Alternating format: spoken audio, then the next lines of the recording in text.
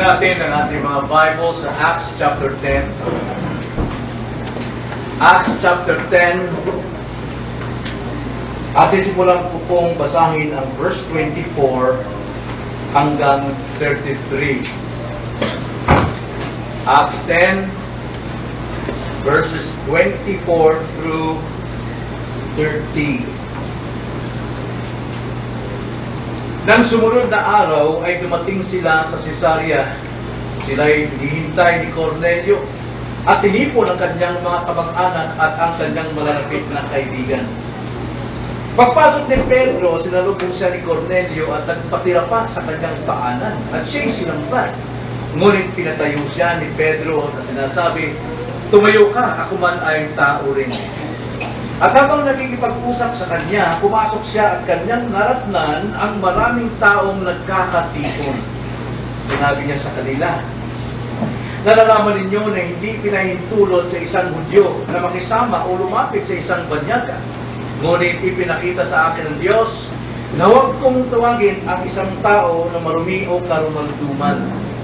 Kaya nang ipasundo ako, sumama ako ng walang pagtutol. At ngayon, tinatanong ko kung bakit mo ako ipinasundo." At sinabi ni Cornelio, 4 na araw na nakakaraan, mga ganitong oras. Nang ika-9 na oras, ako'y nananalangin sa aking bahay nang biglang tumindig sa harapan ko ang isang lalaki na may nagniningning na damit. Sinabi niya, "Cornelio, dininig, ang dalangin mo at ang iyong mga limos ay inaalala sa harapan ng Diyos. Magsugo ka sa Jopa at ipatawag mo si Simon na tinatawag na Pedro.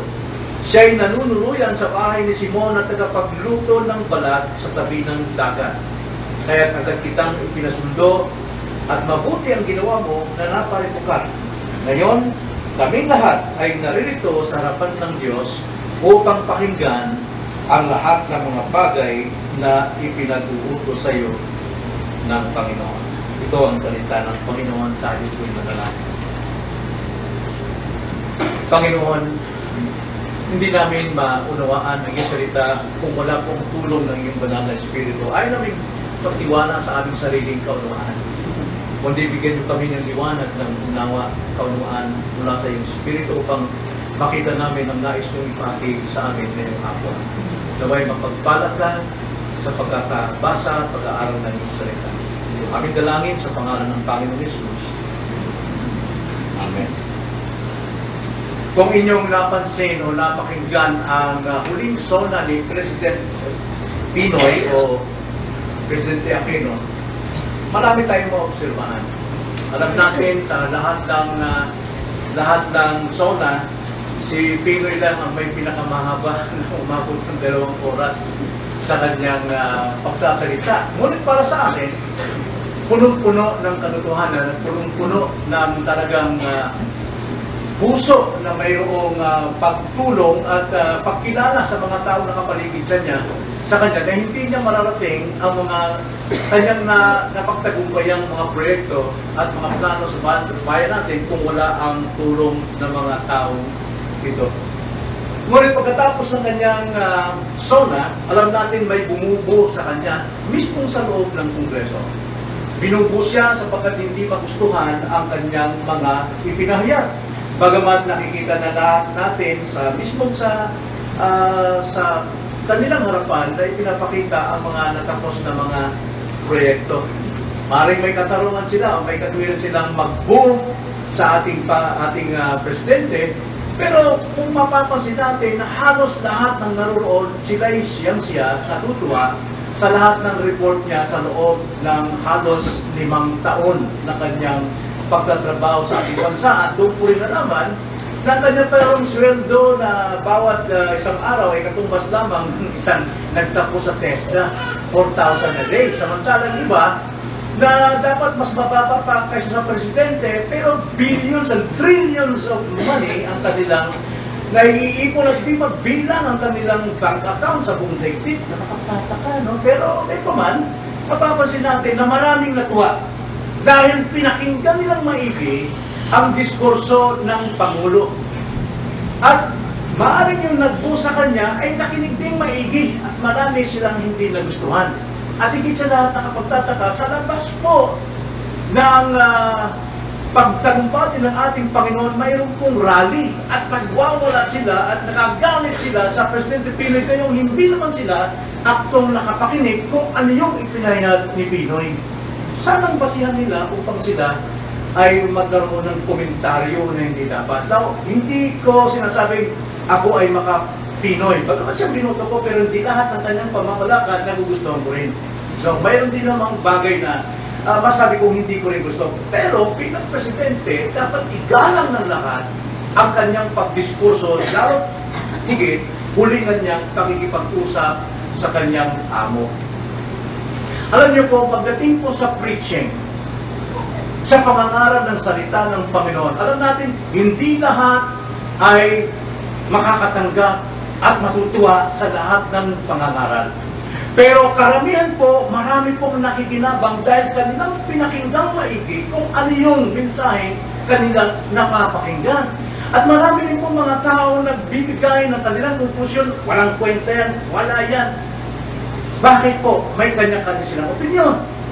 Pero ang ating titignan ngayong hapon, paano tayo magbenepisyo sa pakikinig ng pangangaral? Paano tayo magbenepisyo? Paano tayo makinabang pagdating sa pakikinig ng preaching ng salita ng Diyos? Now, dito po sa ating binasa, ito'y tumutukoy kay Cornelius, na kung saan si Cornelio po ay isang taong mataas ang moral. No? Mataas ang kanyang moral, mabuti siyang tao. Kinikilala siya hindi lamang ng kanyang mga kasambahay o sa sambahayan, kundi sa lahat ng tao nakapaligid sa kanya. Now, simulan natin ang konteksto ng kasaysayan ito bago tayo tumungo sa benepisyo. Paano tayo magbenepisyo pagdating sa pakikinig ng salita ng Diyos? Now, alam natin, ito po yung critical na sandali ng pakikinig ng hapon, ano? Mabibigyan ng ating mga talukap ng ating mga mata. Pero hindi kayo magbibenepisyo kung pababayaan yung tumirik ang inyong mga mata. Kailangan, medyo lagyan nyo ng kalso, mayroon kayong palito, kalsuhan ninyo. At sana, iwasan natin ang pagtayo-tayo at paglakad-lakad, no? Dahil para nakakaagaw po yan sa mensahe. Yan po yung walang paggalang sa salita ng Panginoon. Direktahan po kung sa salita, dahil ito po ay tungkol sa pangangaral. Tungkol sa pangangaral. Alam nyo, kahit isang preacher, makapagsasalita, 1 hour preaching equivalent to 1 day labor, hard labor. Dahil kasama po ang kaluluwa, kasama ang energy, kasama ang utak sa pagpapayag po ng salita. Whereas, sa trabaho, braso o kamay ang ginagamit. Minsan din marami na yung isipan. Pero tingnan natin ang konteksto. Nabasahin na natin ang verse 1 bilang context hanggang 5. Ganito po ang sabi kung sino po si Cornelio. Cornelio. Ang sabi sa verse 1 hanggang 5. Sa Cesarea ay may isang lalaki na ang pangalan ay Cornelio. Isang senturyon na tinatawag na pulutong Italiano. Isang taong masipag sa kabanalan at may takot sa Diyos kasama ang kanyang buong sambahayan. Wow, napakaganda mo yan. Naglilimos ng marami sa mga tao at laging nananalangin sa Diyos. Now, minsan, nang may oras na ikasiyam ng araw, nakita niyang maliwanag sa isang pangitain ang isang anghel ng Diyos na dumarating at sinabi sa kanya, Cornelio. Siya'y tumitig sa kanya na may pagkatakot at nagsabi, ano yun, Panginoon? Sinabi sa kanya, ang mga panalangin mo at ang iyong mga limos ay umakyat bilang alaala sa harapan ng Diyos. Ngayon, magsugo ka ng mga tao sa Jopa o Hopa upang ipatawag mo ang isang Simon na tinatawag na Pedro. Tingnan natin. Sa ayon po sa kasaysayan, ang pagkakasulat po ni Dr. Lucas, ito'y kalooban ng Diyos inspired by the Holy Spirit kung paano ipinatawag o tinawag itong si Cornelio. Na mapapansin natin, sa verse 1 and 2, itong si Cornelio, hindi lang siya isang basta-bastang tao. Siya ay may mataas na moral. Mabuti siyang tao.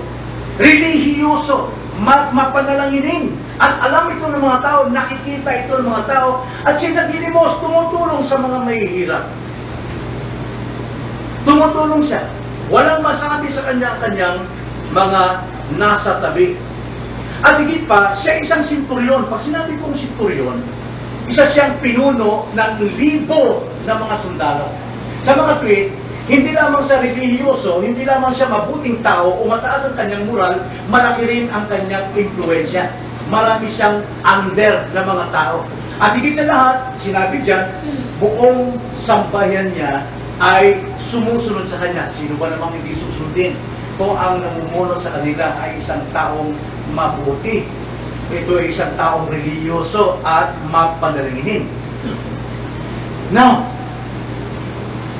dumating ang anghel sa kanyang pangitain upang palakasin si Cornelio. Nang sabi ng anghel, Cornelio, nakita ng Panginoon ang iyong pagkamakadiyos.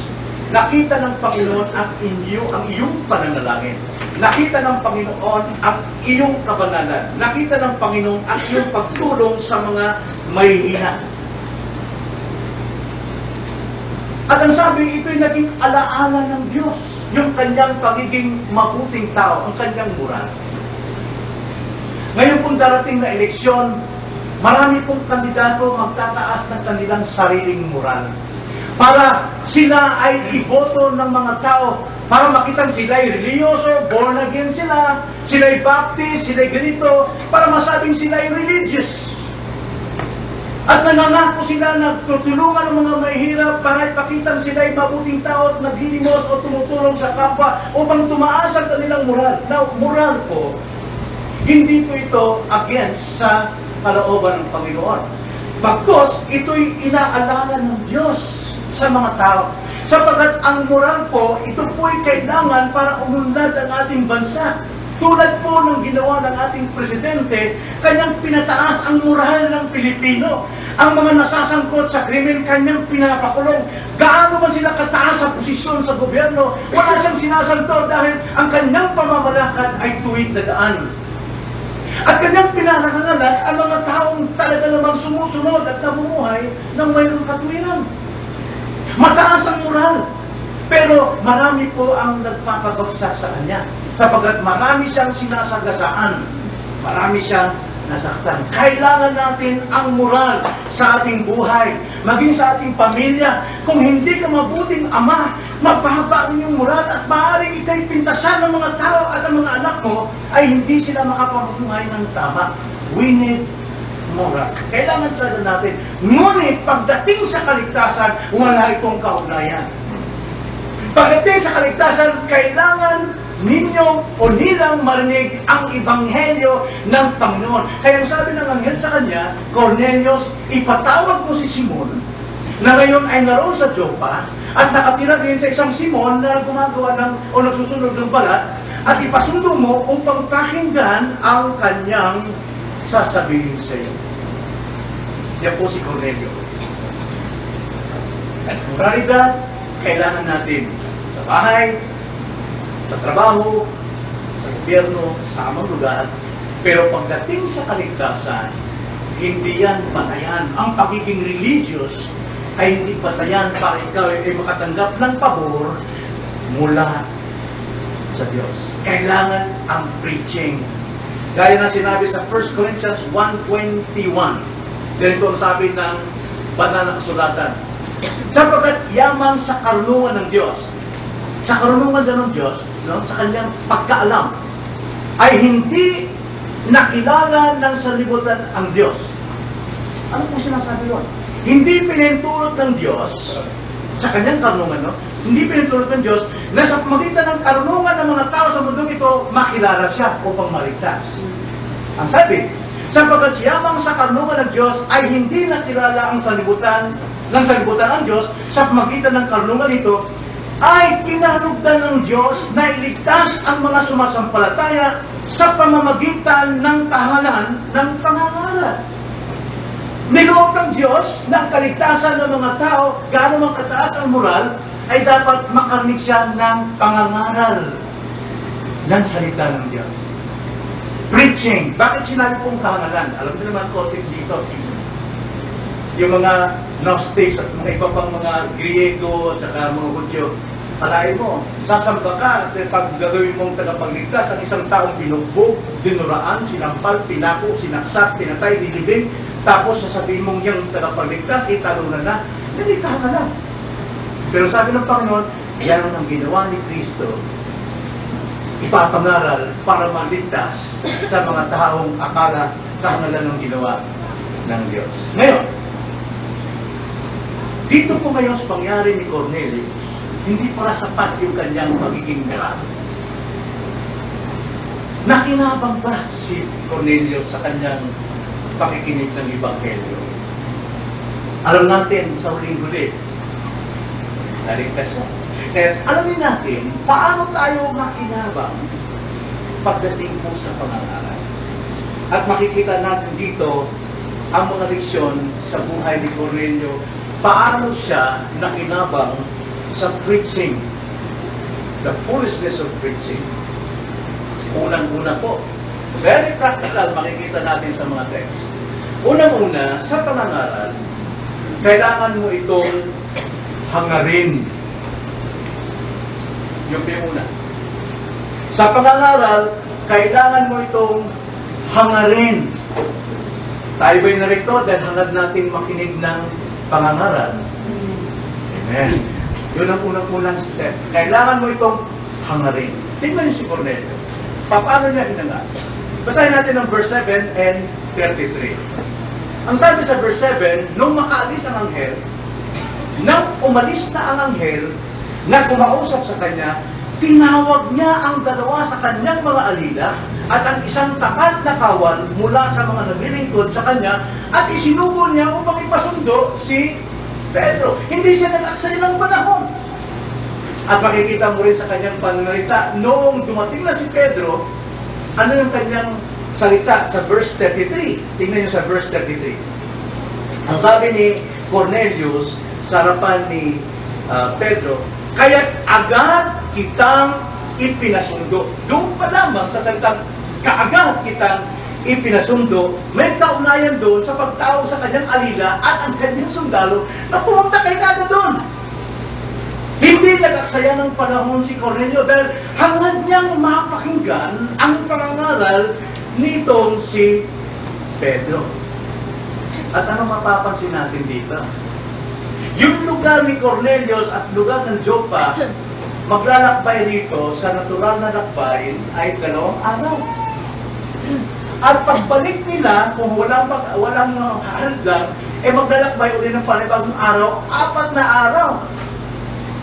Pero sa 4 na araw na ito, pinagtiisan ito ni Cornelio.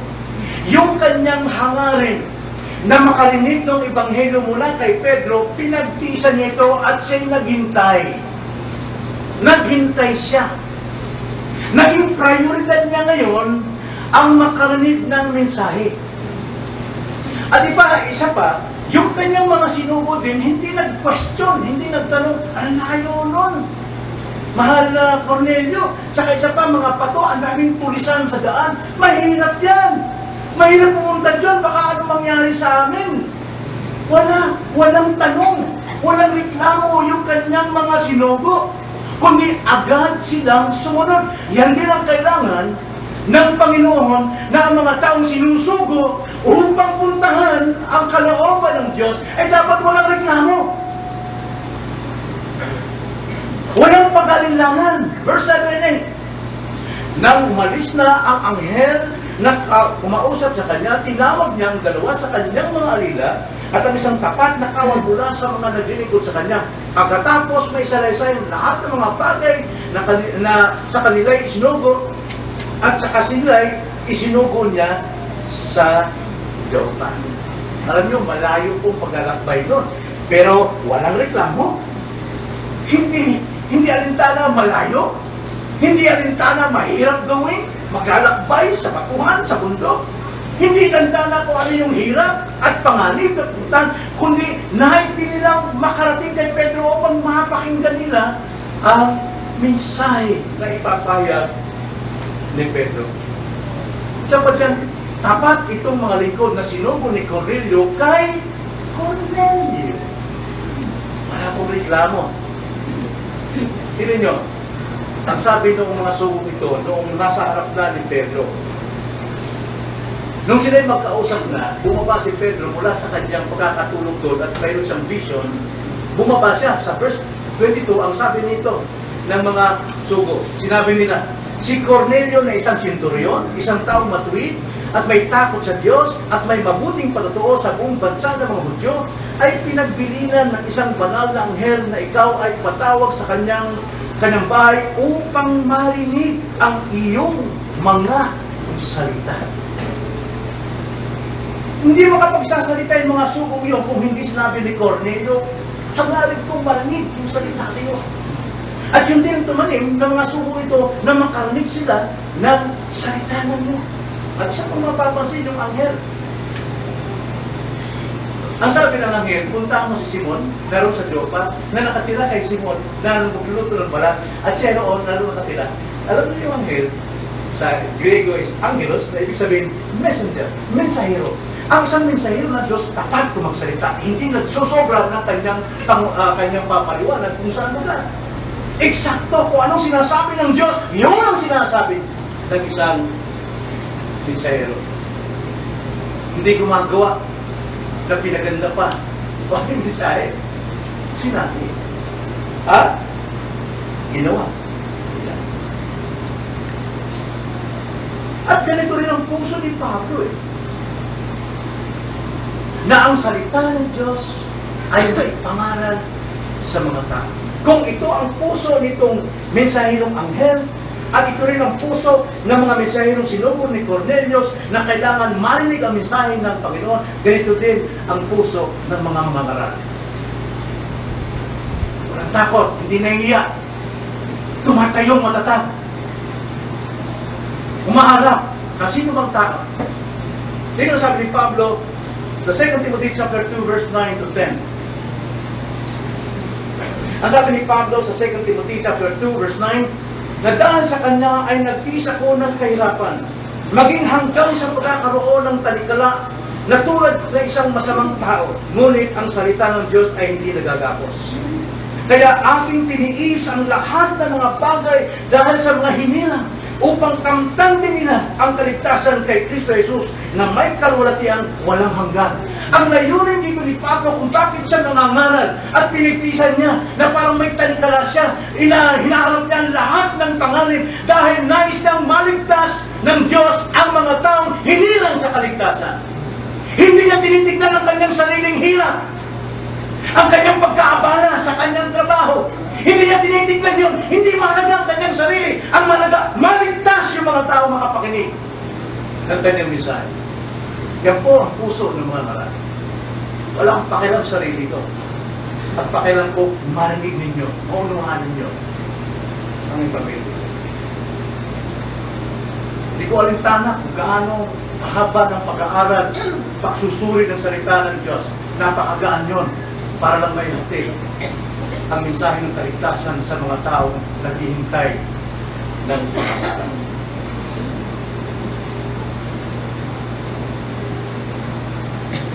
Kayo ba hangad nyo ng pakinggan ang salita ng Panginoon sa pangangaral? Kayo ba ay nasasabi? Ano pang nasasabi ka sa isang bagay? Halos di ka maintindihan ng mga tao. Parang nasisiraan ka lang sa ito minsan. Yung aking misis, yung pinasasabitan ko siya makita, pag galing mo sa trabaho, gusto ko bilagad sa kakarong. Dahil gusto ko makita ang aking minamahal, sikreto minamahal. Kasi ako, 24, siya 15 pa lang eh. Bawal yun. Habang bumibiyahe ko, pag uminom ang tubig, nakikita ko kanya mukha. Dahil sa pananabig ko. Pag nagmamali ako, para bang sumasalubungin ka mukha. Ganoon po ang pananabig. Naranasan niyo ba yun? Palagi ko naranasan niyo kung kayo iniibig. At inyong kinasabitan ng inyong iniibig. Kaya naroon palagi ang hangarin. Hangarin, mapakinggan ang mensahe. Bakit hindi ka makikinabang sa pagkinig ng mensahe kung tulog ka? Puyat ako, pastor wala akong pakiramdam, puyat ka. Kahit wala kang tulog mula Sabado hanggang umaga, katungkulan mong makinig at buksan ang iyong mata at iyong tinga para pakinggan ang salita ng Diyos, wala akong pakiramdam. Katungkulan mo yan. Hindi mo pwede sabihin, providensya ka rin sino gusto makover tayo. No! Gustuhin mo man o ayaw, walang magagawa. Pero katungkulan mong makinig para makinabang. Hindi kalawa, hindi naman sa pangangaral kailangan magkaroon ng hangarin, kundi dapat sa pangangaral din, kailangan mo itong paghandaan. Paghandaan. Now, tingnan natin si Cornelius. Now, remember, it takes time. 2 araw papunta ron para sunduin si Pedro. At 2 araw din para makarating sa lugar ni Cornelius. Anong ginawa ni Cornelius? Nag-games muna lang sa kanyang tab? Ha? O naglaro muna ng basketball? O pinasyal muna ang kanyang mga anak sa mall? Sa kanyang pamilya? Saan sila nagpunta? Now, habang naghihintay si Cornelius, inihanda niya ang kanyang sambahayan. Hindi ang sabi sa verse 24 o 27. Nang sumunod na araw, ay dumating sila sa Cesarea. Sila'y hinihintay ni Cornelio at tinipon ang kanyang mga kamag-anak at ang kanyang malalapit na kaibigan. Pagpasok ni Pedro, sinalubong siya ni Cornelio at nagpatira pa sa kanyang paanan at siya'y sinamba. Ngunit pinatayo siya ni Pedro na sinasabi, tumayo ka, ako man ay tao rin. At habang nakikipag-usap sa kanya, pumasok siya sa kanyang naratnan ang maraming taong nagkakatibon. Na, balik natin ang ating isipan doon sa buhay ni Cornelio. Nung habang umaalis ngayon yung sugo, anong ginawa ni Cornelio? Tinipon niya ang lahat ng kanyang sambahayan. At alam ko, habang kanyang tinitipon, hindi lang pinaupo o hindi lang pinantay dyan, kundi siya ay nagtuturo. Piniprepare ang puso ng mga tao, ang kanyang mga sambahayan, ang kanyang mga kapatid, may mga anak maliit, kanyang kinondisyon ng kanyang puso upang maging handa sa pakikinig ng mensahe. Naniniwala kayo doon? Dahil meron tayong family devotions para pagdating sa pagsamba, ready pati ating mga anak na makinig. Hinihanda natin. Hindi nagsasayang ng panahon itong si Cornelio. Bakit po? Sapagkat siya ay mayroong hangarin. Kinasasabikan niya. At ano yung nangyari sa kanyang pananabik? Pagdating ni Pedro sa kanyang pintuan, abay sumampas siya. Akala niya, Diyos si Pedro. Dahil sa kanyang kasabitan. Dahil sabi ni Pedro, teka. Huwag mo ko sambahin dahil tao na matulad mo. Sabi siguro ni Cornelio, pasensya ka na, kapatid ng Pedro, nananabik ako sa iyo. Alam kong dala mo, mensahe ng Diyos. Hindi ko maiwasan talaga sa kasabihan ko, ikaw ay ang sambahin. Pero di sinabi dyan na talagang si Cornelio ay sumamba kay Pedro. Kung sa konteksto, alam natin, nananabik siya sa kanyang pakikinig. Eh dahil sila ay nakahanda na, ay kanyang puso, ready na talaga sa pakikinig. Tinipon ang kanyang mga kamag-anak at malalapit na kaibigan, ang sabi sa 24. Tinipon niya, kinondisyon niya lahat. Darating ang salita ng Panginoon, darating ang mensahero ng Panginoon. Ihanda ninyo. Ihanda ni Cornelius ang puso ng bawat isa. Kaya nang pumasok si Pedro sa verse 27, nagulat si Pedro. Lahat ng kanyang pamilya nandyan. At naniniwala ko pati mga ibang sundalo niya. At pati yung nagsundo, nandiyan din, umupo na rin siguro sa harapan ni Pedro, magsalita ka na. Gusto ko nang marinig yan. Handa na po. Hindi niya, habang sila naghihintay, hindi sila nanonood ng teleserye, Marimar. O di kaya, sabi, be careful with my heart. Sabado yata yun, no? Friday. Dito mo meron tayong 5 days preparation for the day of worship. Saan natin dinanda? Trabaho. Well, kailangan natin magtrabaho. Pero pagdating ng Sabado naman, tumigil mo na. Tumigil mo. ganda mo natin physically ang ating mga sarili. And spiritually, sa kinabukasan, the big events. Pinakamalaking event sa buhay natin na ating katatagpuin ang soberanong dakilang Diyos. At magsasalita siya sa kanyang mga instrumentong hindi kilalang mga tao. Dapat ihanda natin ang ating sarili. Alam niyo kaaway ng pakikinig ng preaching? Alam niyo kung ano yung kaaway number 1? Ano to?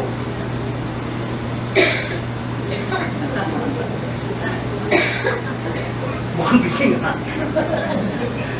Busog naman ka rin ha? Diba? Kadalas, antok-antok eh. Antok. Hindi kaya, pagod ko po, wala ka rin tulog. Kaya sa antok lang, pakilang wala ang tulog. This is the Lord's day. Wala kang may katwiran sa Diyos. O di kaya, walang gana. Boo! Wala akong nakita ganyan attitude dito eh. Alam niyo kung may bubuksan dito, papatayin ko kayo. Mahirap kaya tayo, mismong harap-harapan sa mukha. Boo! Bubuin ka. Grabe. Kasi, tinamawakan, karapatan natin yan eh. Karapatan natin. Pero ang katawan ni Cornelio, sa loob ng 4 na araw ng preparation, sariwang-sariwa ang kanyang katawan. Sariwang-sariwa ang kanyang isipan. Mulat na mulat ang kanyang pandinig at palangit. So, tanong ko kayo, paano ba makinig sa pangangaral? What do we expect sa oras ng pangangaral? In-expect ba natin, ang galing talaga niya, ang husay na talaga? Yung ba expectation natin? Nahangaan natin ang preacher? Boo!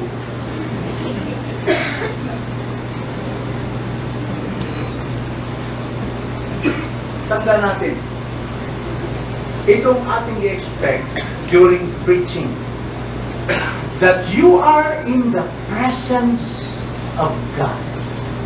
Yun ang dapat mo natin ilagay. Nasa presensya ka ng Diyos. Wala ka sa presensya ng tao or entertainer. You are in the presence of God Himself. Yun ang dapat nating tandaan. Saan man may 2 o 3 nagkakatipon dahil sa kanyang pangalan, siya ay nasa ating kalagitnaan. Yan ang ilagay natin sa puso. Yan ang ilagay natin sa isipan natin. Sa tuwing makikinig tayo ng pangangaral, tayo ay nasa presensya ng Diyos. E tulad ng ginawa ng Diyos kay Moises, nung siya nag-observe lamang, gusto niyang mag-usyoso, bakit nasusunog yung puno pero hindi natutupok?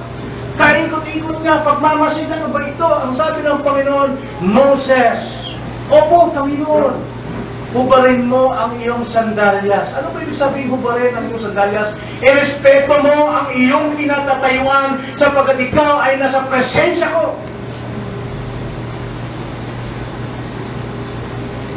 Then, ikalawa, dapat nating tandaan, sa tuwing tayo nakikinig ng pangangaral, kinakausap ka ng Diyos.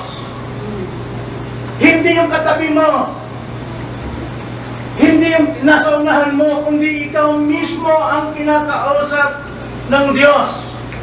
Sino nagsasalita? Ang preacher. Pero ang preacher ay bibig ng Diyos para sa iyo.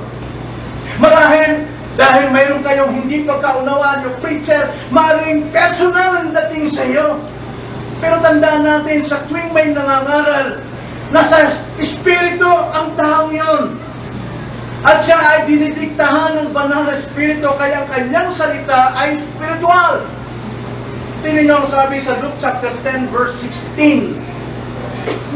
Luke 10 verse 16. Ang sabi ni Jesus Christ sa kanyang mga alagad na mangangaral someday, o doon sa time na yon, ang sabi rito, the one who listens to you, listens to me. Ang sabi ni Jesus Christ, ang mga nakikinig sa iyo, sa akin nakikinig.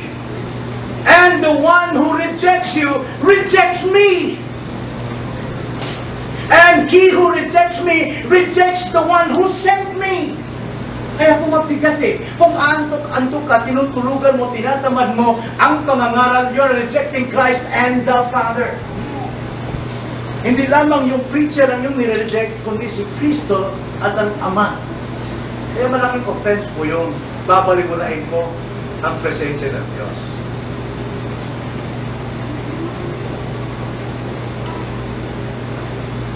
At ikatlong dapat gawin sa tuwing nakikinig, hindi lamang isipin mong nasa presensya ka ng Diyos. Ikalawa, hindi mo lamang isipin na ikaw nasa presensya ng Diyos, kundi isipin mong kinakausap ka ng Diyos. At ikatlo, dapat sa pangangaral, pakikinig, dapat makipagtalastasan ka sa Diyos. Active kang nagtatanong, Lord, anong nais mong gawin ko? Lord, ako bang pinagkausap mo? Lord, nakikita mo ang kasalanan ko nakatago. Lord, palis na yung kasalanan ko, pero gusto mong ilagay pa sa puso ko. Makipagtalastasan ka. Sa ating pakikipagtalastasan sa Diyos, lagi natin isipin at lagi natin sa loob, tulad ng sinabi ni Samuel nung siya maliit pa, hindi niya maunawaan ang tinig ng Diyos. Akala niya tinig ni Eli. Pero sinabi ni Eli, it was God who speaks to you. So, again, pag muli siya nagsalita, sabihin mo, speak to me, Lord, and I will listen. Sabihin mo sa Panginoon, Lord, magsalita ka. Makikinig ako sa iyo. Yun ang ating prayer palagi every Wednesday. Na pagdating natin dito, wala pang mga tao, magsisimula tayo sa Sunday School, pray for yourself, the Lord speak to me, and I will listen. Walang silbi ang mensahe ko kung hindi natin itutuon ang ating puso sa Diyos. Kung hindi natin kung gaano galing mahusay ng mga ngaral. Hindi po yun ang layunin sa pangangaral. Layunin sa pangangaral, pakinggan ang tinig ng Diyos sa makita ng mga ngaral.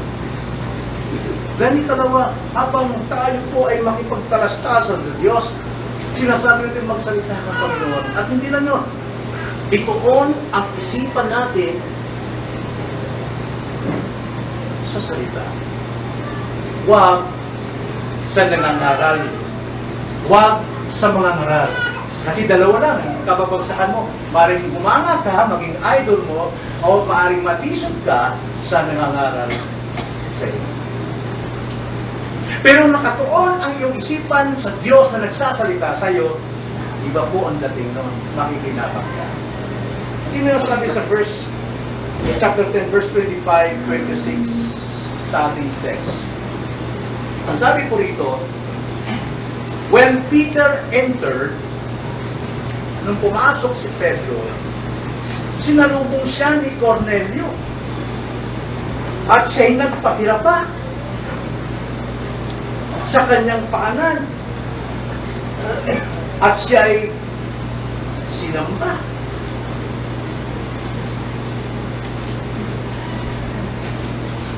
Ngunit,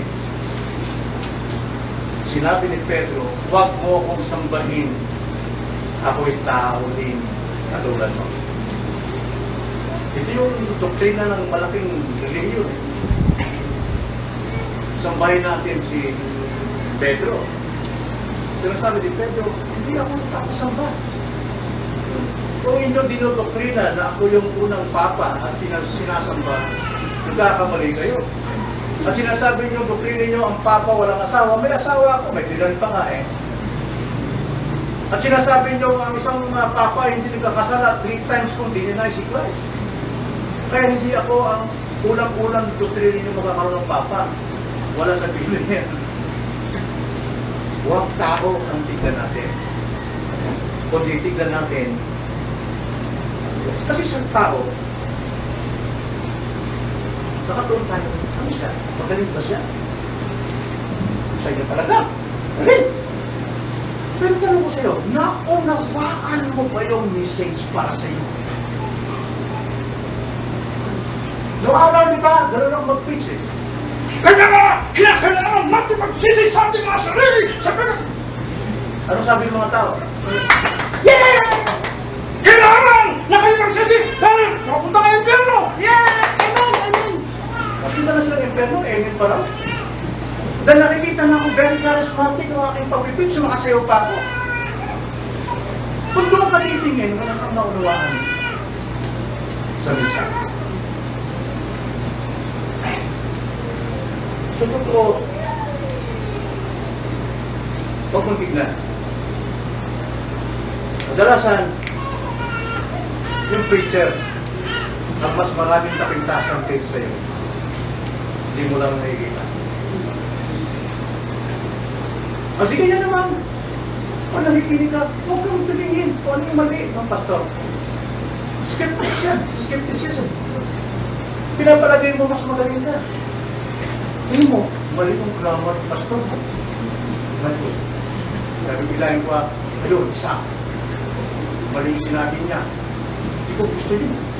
O, tingnan pa naman, mali na naman, dalawa na. Alam niyo, praise for discipline yung mga ganun sa ating konstitusyon. Na kung mayroon ng paniniwala, itismis mo dyan. Natandaan yung ating konstitusyon. Nagbibilang ka ng mali, nagbibilang ka ng maling grammar. Ang tutusin yun, pinapalagay mong mas magaling ka. Kung ako tatayo dyan, nako, makikita nyo kung gaano ako magaling magpaliwanag. Huwag mo sabihin niya dahil malaki ang kamali. Hindi mo matatanggap ang biyaya ng Diyos sa pakikinig mo sa Biblia. Alam niyo kung sa tao tayo mahanga, kabiguan. Remember, Hirohito, the hero of Japan. Siya siyang bayani. Magaling siyang sundalo, magaling siyang general. Hirohito. And every people, lahat ng tao doon, believe that Hirohito is their God. Talaga naman, Diyos daw si Hirohito. At maraming sumasamba sa kanya, lagi naglalagay ng mga umuusok na gano'n. Pero noong magtalo na ang Japan, nagkaisa ang Allied Forces, maging ang Japan, na itong si Hirohito dapat magsalita sa microphone at i-confess that he is not God. At nagsalita nga si Hirohito. May kasamang siyempre imusma. Alam niyo, lahat ng mga sumasamba sa kanya, kitang-kita mo, naglulupasay sa kawalan ng pag-asa. Umiiyak ka na. Bumagsak yung kanila ng Diyos. Mali ko yan. Pakinggan mo anong mensahe para sa iyo. Hindi yung pakinggan mo ang galing niya. Kahit maling doktrina ng dala, dahil sa husay ng pananalita, maniniwala ka. Like for example, sasabihin ko lang sa internet, Joel Austin, hindi niya alam ang Biblia. Pero ang galing niyang preacher. Si Joseph Prince, sobra siya. Kung tawagin niyan ay hyper grace. Hindi niyo maramdaman na most of the Christian people hindi na ma-discern ano yung tama. Kundi yung husay at galing. At saka yung pang isa pang preacher sa internet, nang tawag sa kanya, the man with blue jeans. The man in blue jeans. They will believe Christ as their Savior. Believe, sabi yung panimula ka sa sandig, mawa ka nung mabuti. Kaya nag-comment ako sa kanya, you are the messenger of Satan. Totoo yun. Mababasa niyo, makita niyo aking doon, comment. You are a messenger of Satan. Eh, malaki na rin yun eh. Alam mo, kung saan siyang under, malaking nagay yun. Ayaw ko itong bakit eh. The man in blue jeans. Nakuha ko siya pasok palagi. So, ano yung expect natin sa preaching? Number one, hangarin. Pangalawa, ano yung pangalawa? Paghandaan. Then, pangatlo, tanggapin. Tanggapin. Sa pangangaral, kailangan mo itong tanggapin. Tingnan nyo si Cornelius. Sa 33, verse 33, sa huling-huli. Ang sabi ni Cornelius, kaya agad kitang pinasundo dahil hangarin niya, at mabuti ang ginawa mo na nagparito ka ngayon. Ngayon, kaming lahat ay naririto sa harapan ng Diyos upang pakinggan ang lahat ng mga bagay na ipinag-uutos sa iyo ng Panginoon. Ano nakita natin dyan? Kinilala rito ni Cornelio na once magsimulang mangaral si Pedro, sila ay nasa presensya ng Diyos. Sila ay nasa presensya ng Diyos. Kinikilala ni Cornelio na ang pangangaral ng salita ng Diyos ay nasa presensya ng Diyos. Ikalawa, kinikilala ni Cornelio na kanyang dapat pakinggan ang pinangaral ni Cristo ni Pedro sapagkat ito'y iniuutos ng Diyos. Alam niyo po sa mga preacher, hindi lamang magpipreach kami dahil para makitang mahusay ako, magaling ako, no? Karamihan ganyan ang ginagawa. Mahusay ako magpaliwanag, marami kong alam. Hindi po ang totoong layunin ng isang preacher, inuutusan siya ng Diyos na ipahayag ang mensaheng nais niyang ipahayag sa mga tao. Yan ay utos ng Diyos sa isang mangangaral. Ay huwag niyang pakita ang galing niya, kundi ipakita niya kung ano yung utos ng Panginoon. And Cornelius was expecting this. Inaasahan din ni Cornelius na lahat ng sasabihin ni Pedro ay utos ng Diyos. At ikatlo, kinikilala ni Cornelius na nagsasalita sa kanya ay sugo ng Diyos. Kaya nga sa kanyang kasabitan, halos sambahin na niya si Pedro. Kaya sabi ni Pedro, hindi sugo lang ako. Tao din ako. At dahil sugo ng Diyos, ang pagkakilala ni Cornelio kay Peter, handa niyang pakinggan ang iniuutos. Handa niyang tanggapin ang iniuutos. Handa niyang isagawa ang iniuutos. Handa niyang sundin ang autoridad ng utos. Yun po yung puso ni Cornelio. Alam nyo, minsan ang autoridad sa pangangaral, marami pong dating. Nakadepende po yan sa preacher. Minsan, dahil sa grabe niyang pagmamahal at pagtalima sa utos ng Panginoon na ipahayag ang kanyang kalooban upang maligtas ang mga hinirang, yung authority ng Diyos, minsan dumarating na pasigaw tulad ng ginagawa. Sakit sa tinga. Para sa iba, sakit, ayaw kong makinig. Grabe si Pastor Boy kung sumigaw. Bakit kailangan sumigaw? Madalas ko na ipaliwanag yan. Dahil matitigas ang puso natin kumisa. At kumisa naman ang authority ng salita ng Diyos, dumating ito ng malumanay na mayroong pakikikusan. Diba? Tulad ni Pablo. Sabi ni Pablo sa Romans 12 verse 1, I urge you, therefore, brethren, ipinapakiusap ko sa inyo, alang-alang sa kahabagan ng Diyos, na ialay ninyo ang inyong katawan bilang buhay na haing-handog sa Diyos. At kumisa naman, sa iba't ibang paraan, paano man ito dumating, pasigaw man, o patahimik man, makapatid din nagbabago, authority pa rin ng Diyos. Ang kanyang ginagawa. At alam nyo, sa masandaling ito, hindi kayo nakikinig ngayon para kilalanin at alamin lamang si Cornelio. Nakikinig kayo ngayon dahil nagsasalita ang Diyos sa iyo. Nakikinig ka dahil nagsasalita ang Diyos sa iyo. Inuutusan ka ng Panginoon, pagsisi ka sa gawin ng iyong pakikinig ng pangangaral. Baguhin mo ang inaasahan mo sa pangangaral ng salita ng Diyos. Ibaling mo sa Diyos, ibaling mo sa kanyang mensahe ang iyong atensyon upang makinabang ka sa Panginoon. Alam niyo, kadalasan sa pangangaral na walang pong pagsunod sa mga nakikinig, lumisulta ito sa pagtigas lalo ng puso ng tao. Para bang sa akin ka na sa Bisaya pa na badyo. Alam niyo sa akin na ilaw, sa pabayo,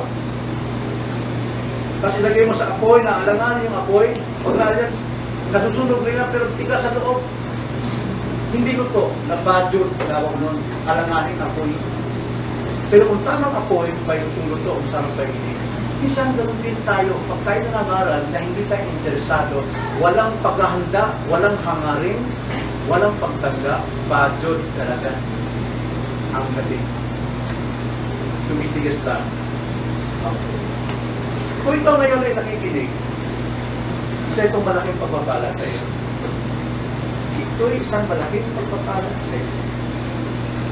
Kaya tanong ko, paano ka makinig? Paano ka dapat makinig upang makinabang? Ano yung una?